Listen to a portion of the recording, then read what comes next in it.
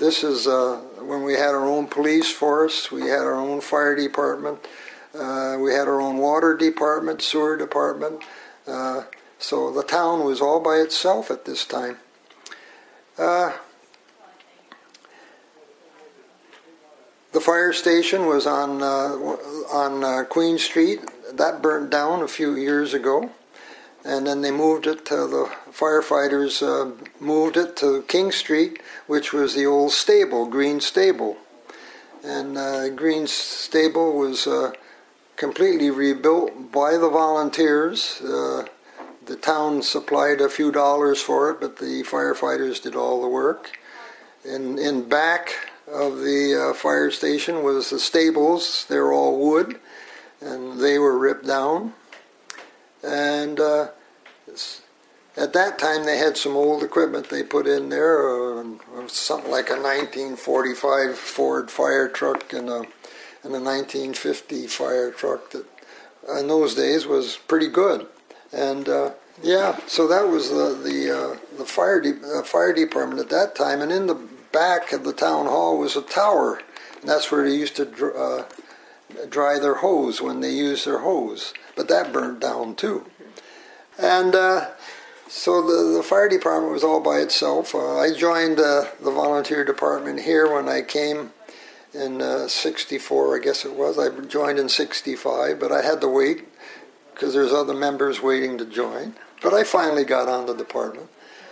And let's see, at that time we had our own pumping station. The water for the town was pumped from the river through a filtration system. That's where the pump house museum is there now. And sewage disposal in those days was the lake. Everything used to go in the lake. It's unbelievable when you think of it now. We were only a small town of about 2,500, and well, in those days we had the one station in the old town, and Chief Don, when I joined, it was Chief Don Sherlock who ran the department, and we had about 25 firefighters at that time. And in those days we practiced when we could, but it's not like today where you have strict regulations for fire departments where you have to do this, that, and the other thing. Government makes you do it. And in those days you did it on your own and did the best you could. We didn't have the equipment like we have today. You heard the expression smoke eaters. Well, in those days you went into a building and it was full of smoke. You didn't have a mask on or anything. You did the best you could, or put water on the building from outside. It wasn't until they amalgamated with the township, that's back in the 70s when we got regional government, that it started to develop into a bigger department. Then the department expanded to the other three municipalities, Queenston, St. David's, and Virgil, became one department. So you put your name in, and if you could meet the criteria that they set up at each fire station, they'd take you on. As long as you're in good physical condition, you can handle the job, you're accepted. When I was on this department here in the old town, I used to work with Don Sherlock, and at that time I was working full-time at the steel company in Hamilton, Stelco. And I was a designer there. I used to handle all the fire protection work for the steel plant, construction, design, installation, the whole works. So I had a good knowledge of firefighting and working conditions and fire equipment. So Don Sherlock was getting older. He wanted to retire.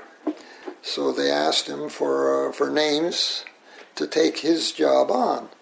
So I guess Don must have put my name in, and I became deputy chief. It's in here somewhere. I forget the date, something like 1980 or 82, something like that. So I became deputy chief. So we carried on, and then Don got sick, and so they decided to take me on as the volunteer chief for all the departments then at that time, which I did while working at Stelco. And I used to be on the road at night and go and visit fire stations and make sure the guys had the equipment they wanted.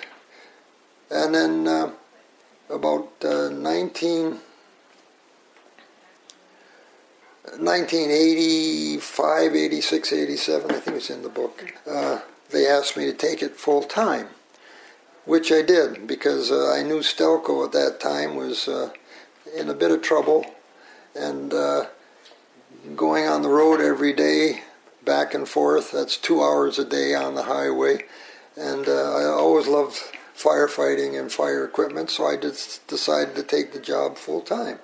And that's how I got the full-time job as the first full-time chief of Niagara-on-the-Lake.